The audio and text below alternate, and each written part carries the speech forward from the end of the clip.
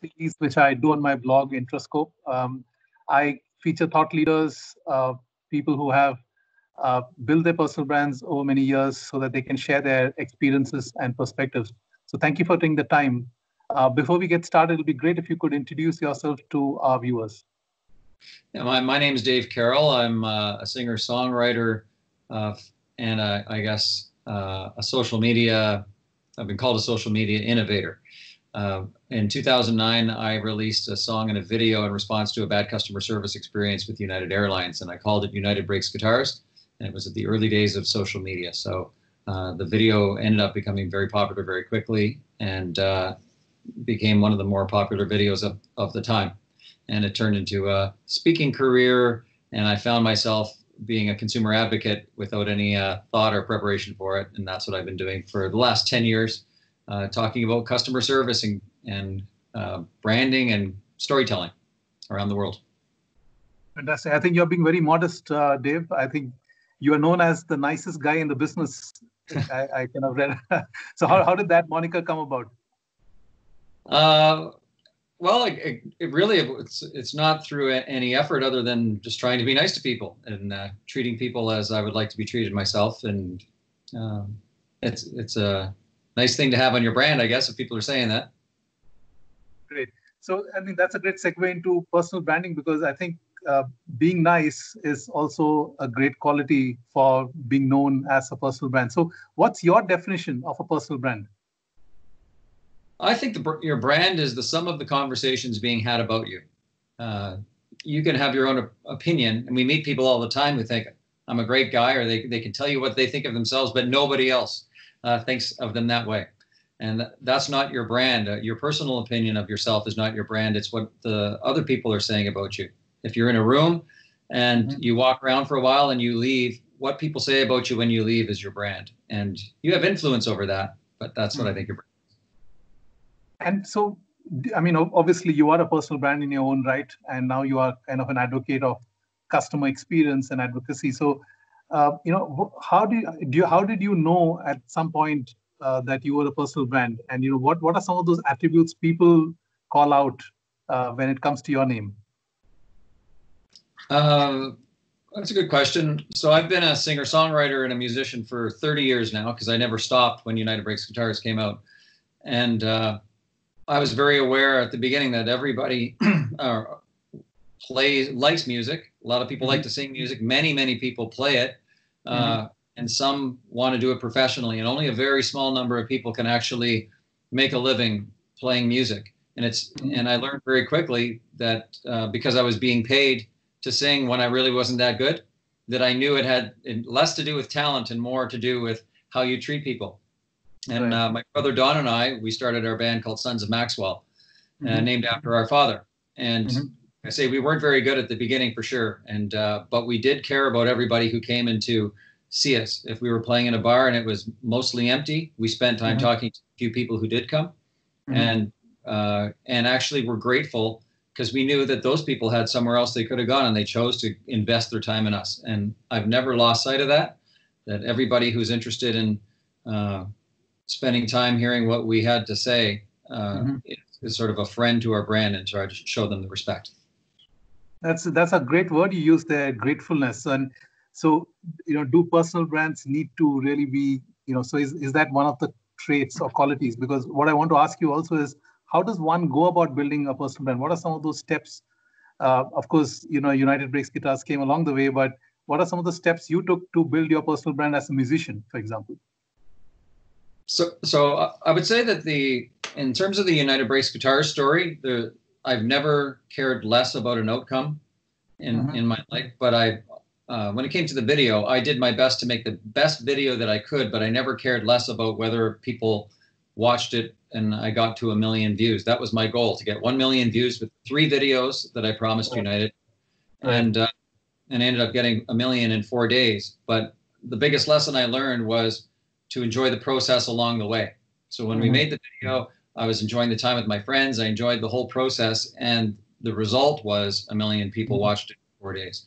So building your personal brand, I think it has to do with just small, simple things. How would you want other people to see you? Right. and be congruent and consistent in how you roll that out. And I really believe that compassion is a fundamental value to building a personal brand that's worth owning. You know, there Right. are a lot of brands everybody knows about, and I wouldn't want to have anything to do with those. But to be the type of a person or a brand that when you leave a room and people have good things to say about you, that requires compassion on your part, and that's a big fundamental part of everything I stand for these days. Fantastic. And in your experience, and when you have been going about, music and other aspects of your life, who are some of those, if you can name a couple of names of personal brands you look out to and admire? So, who would they be? I'm not really a country music artist, but I've always had a lot of respect for someone like Garth Brooks. He's a huge name. He's known around the world. And while other people were looking at doing world tours and charging $200 a ticket, he was doing tours charging $40 a ticket. And as a result, he was selling out everywhere he was going. And he was selling a lot of T-shirts and a lot of merchandise at every show because he kept the ticket price down. But I think the people spent about the same as what they would have spent at a higher price ticket and not left with a T-shirt. And so it's about, I respect artists like that have done that. Okay. And so I was talking about the steps you go about building a brand, but in the journey, how do you know that, yes, you're progressing or you're not progressing? What are those signs which tell you? Again, I guess my career as a musician is a metaphor for branding on all types of business. But when you're standing on stage, you know that you're doing the right thing when people are standing up and dancing to your music or clapping or asking you to come back for an encore. You can walk off and say, what a great show I did. But if nobody cared, then maybe you should revisit what you did and how you could do it better. And brands, especially now with social media, it's got a dark side and a positive side. On the positive side, you get instant feedback. You can really understand what people are saying and hearing and analyze that and have word clouds and everything that sort of define what the conversations are about you. So you can use that as your guide. So that's what I think what brands can do. And along your journey, what kind of challenges did you face while you were building your personal brand, so to speak? So, what are the challenges? What kind of technique did you use to overcome it? So again, I sort of had two careers. I had the music career and then the United Breaks Guitars career. The challenges that all musicians have is how do you break through? How do you pop, make your stuff pop when everybody else is saying, I've got a great song, can you listen to mine as well? And so it's I think what makes one musician rise above another isn't the song itself, it's how you interact with the people that are considering listening. And if you walk around in your audience and say, thanks, what's your name? How did you come to be here? Well, can I play another song for you? You're being of service, right? And that's what crosses over into United Breaks Guitars world and to every other brand in the world is that I think the number one purpose of every brand, personal or a business, is to be of service. And you're thinking more of how can I bring the value that I have and give it to somebody else? If you can have an answer to that question, you'll have a stronger brand than the people that are saying, how can I extract $20 from that person right now? Right. That you made an interesting point about two different careers as a musician and someone who's created this video which is viral. Now, how difficult is it, or how proud are you to be associated with something like an activist? Because in some sense, you are an activist, going head on against a corporation, and in some sense, making a difference because they took notice of you. You were able to get attention to the cause. So, how difficult is it to demarcate between these two? Seamless for me. It's completely seamless. And that's one of the interesting things I found out after the video went viral. And I started doing speaking and I wrote a book, and people would say, so you're not a musician anymore. What's it like to leave that behind? And I'm like, I'm not leaving it behind. I sing at every presentation I do. I play my guitar every day. There's transition for me. And so to answer one of your earlier questions, my challenge in building a brand for United Breaks Guitars is to bring along my music and make sure people know that I'm still that guy. I'm all of those things. I'm a musician who also cares about his instrument, who gets upset when people break it. So I tell a story about it. everybody is like that, right? So we're not as simple as people would like us to be sometimes. We're a little bit more complex, but on the side, we all just want to be respected and cared for. And that's what to ask for. And that's what brands have the ability to control. You can't control what everybody says, but I can control if I care about you and treat you with respect. Right. So I did look at your TEDx video, which you have on YouTube, and you talked about family and values and how deeply that means to you. Now, for people who build their personal brand, sometimes they go so much into building their career that they forget their family, or they go too much about getting money that they forget about other things in life. So what's your, what are some of the things that you probably gained or lost along your journey so far? Well, I mean, my accountant would disagree, but I think maybe one of the good things that happened with United Brace Guitars is I didn't make anywhere near as much money as people think I did. If I had made millions, maybe it would have changed me. But the fact is I guess my lack of financial success has kept me humble enough to always appreciate the people around me. And I mean, I'm not complaining. I've done okay, but there's always been a balance, a sort of a humbling thing. And I've had enough bad gigs in my day. I played to empty rooms. I played to rooms with two people that didn't clap after a song. Like, they just watch it. In the days of smoking, they would just smoke and they would watch to see if you would crumble at their lack of indifference, right? And those are humbling experiences. So I really appreciate a good gig when I have one. If I'm in a great venue full of people and they like the message, that feels great, but I never take it for granted because I know what the opposite of that is. Right. And it's really just about trying to be congruent, appreciating the people that have helped you, appreciating where you want to go, and be kind to the people in your family. Yeah. So, I mean, if you were to give advice to someone who's starting out from scratch, trying to build their personal brand, it could be a student, it could be entrepreneur, it could be anyone. So what's your advice? How would you guide them? Everybody has a story to tell. That's one of the key messages I have. We all have an interesting, not just a story, but we have an interesting story to tell. If it's not standing out, it has probably more to do with your effectiveness at telling a positive story, and all that can be changed. You can learn how to do it more effectively.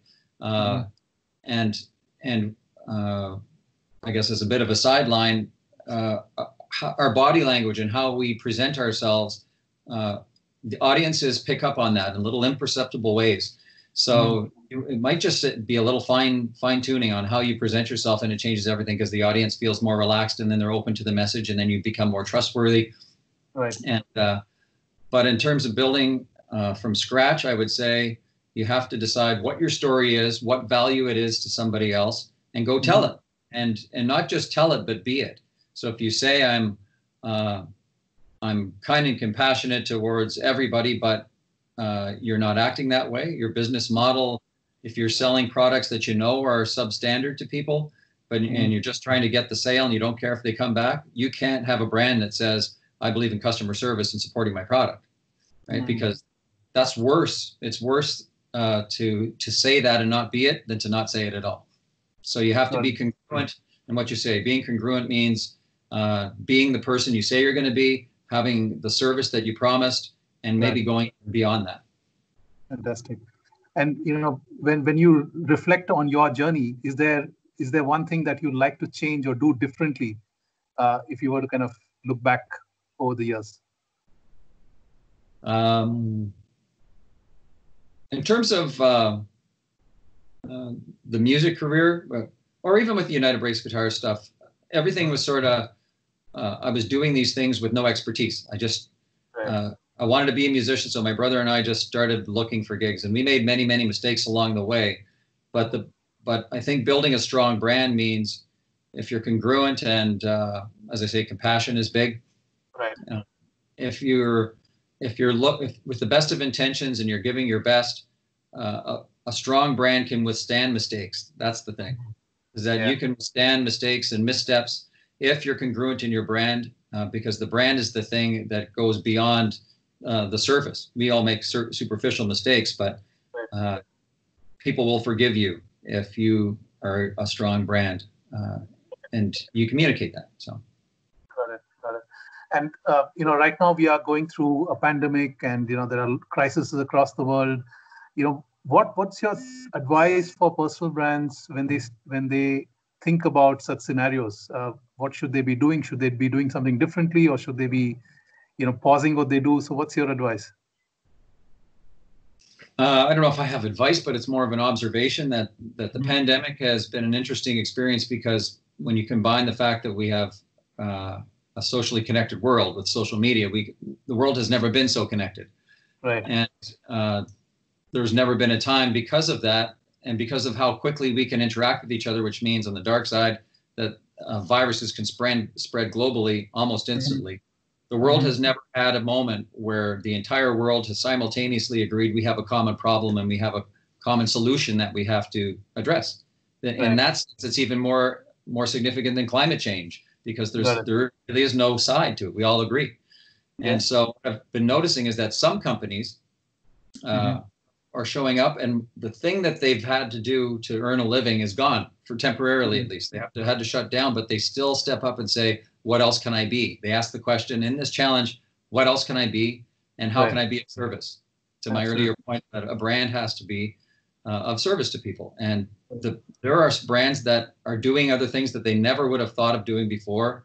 There's a company in the East Coast, Canada, that had done lots of business in China with their primary business, and they used those contacts to get personal protective masks and that sort of thing. Here, they use those contacts to be of service to people and actually save lives. And people will know their name, and they will respond when they have a choice. Which company would you rather do business with? The one who just shut down, or the one who stood up? Yeah. Got it. So right now there are a lot of youngsters who think that you can be a one-time hit on YouTube by creating some viral video. So, what's your recommendations for them, how when they start thinking about social media and generally personal brands overall? I wrote a blog a while back called, I think I called it, it's a mistake to put the count before the cart. They say the horse before, the cart before the horse. And so if you're starting from the perspective of I'm doing this to be famous, you're immediately fundamentally flawed. That if you're with United Breaks Guitars, I didn't do it to be famous. I didn't think I would be. That's why I said I would do 3 videos, not 1, because I thought I might need 3 to get to 1 million. Right. And if you look at the video, we're having fun that day. I brought my friends together, and like I said, I never cared less about an outcome, but we had a great time doing it. And so everyone tried their best. And the product we ended up with was, it looked a little campy, but there were professionals doing their part. Yeah. And as a result, the video did very well. So I think that's a flaw that a lot of young people have right now, is that they get caught up in the vanity of social media.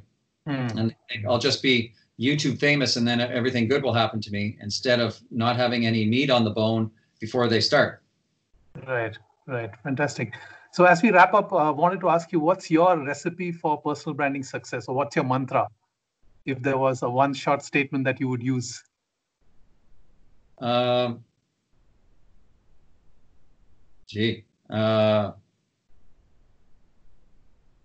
guess it would have to do with the keys that I talked about earlier. Being congruent and compassionate and consistent in your brand. Do those things, and the recipe is you will find the answer along the way. Right. But if you have those fundamentals, those will always guide you in the right direction. Fantastic.